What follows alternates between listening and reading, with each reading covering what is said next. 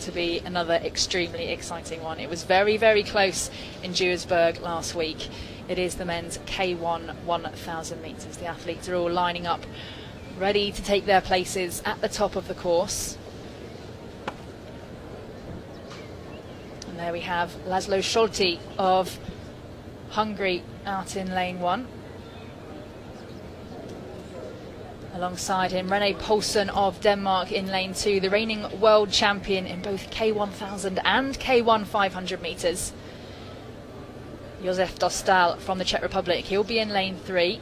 He's the current world silver medalist, so Poulsen and Dostal, plenty of experience battling it out alongside each other. As has Max Hoff of Germany in lane 6. Alongside Hoff is Marko Tomićević of Serbia, a bronze medalist in the K2000 at the World Championships last year and the year before as well. Adam van Koveren, despite the boat he's paddling, he does not paddle for Australia. He's the Canadian. He's in lane 4. In lane 7, that's Mohamed Ali Mrabit of Tunisia. Won the African Championships earlier this year to qualify a spot for the Olympic Games in Rio. Martin Peters there of Belgium. They're underway in this A final of the men's K1 1000 metres. And just look at the power as they absolutely burst out of the blocks. Now for you, Katrin, obviously we watched the women's K1 1000 metres a little bit earlier on their A final. Do you take a look at the men's racing and try and pick up? Yeah, I think everyone is waiting for the 1000-meter man. It is such an exciting race, and you never know what's going to happen because there are so strong athletes there. There is René Poulsen, there is Josef Dostal, and then Vancouver. I mean, that's a dream of a race. This could quite easily be, as you say, the Olympic final, an absolute dream of the race. It's René Poulsen who has the lead as they come towards the first 250-metre mark with Josef Dostal alongside him. Now check out, in lane 3, just nosing himself into the lead, the stroke rate of Josef Dostal in comparison to the stroke rate of René Poulsen. Obviously people paddle differently. You know, Dostal will probably be putting in more power, so it doesn't necessarily mean he's going to win the race, but Dostal just looks so comfortable, doesn't he? Yeah, it looks like...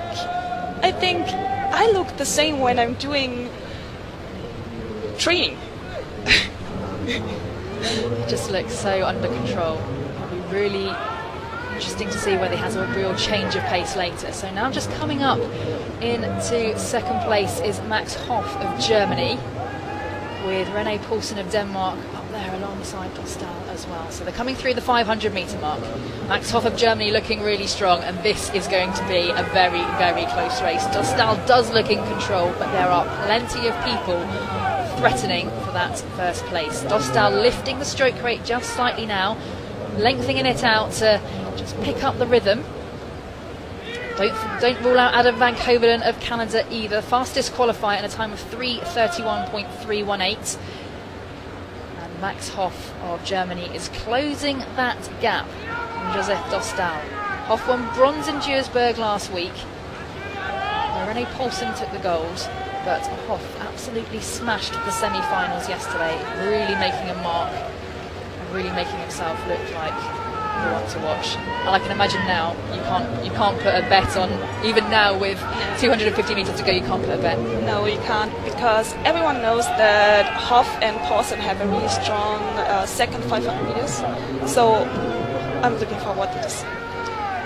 So coming in to the last 200 metres, it's still Dostal who's coming first, with Max Hoff of Germany in second, but now Adam van Koveren of Canada is pushing himself up into third place. He's out there in lane 4, but René Poulsen of Denmark now is coming back. Poulsen against van Koveren currently, but also Marko Tomićević of Serbia. And it's still Dostal in the gold medal position as they come into the red buoyed area for the last 100 metres. This could still go any way. Max Hoff looking strong. Dostal lifting his stroke rates. Poulsen now into third.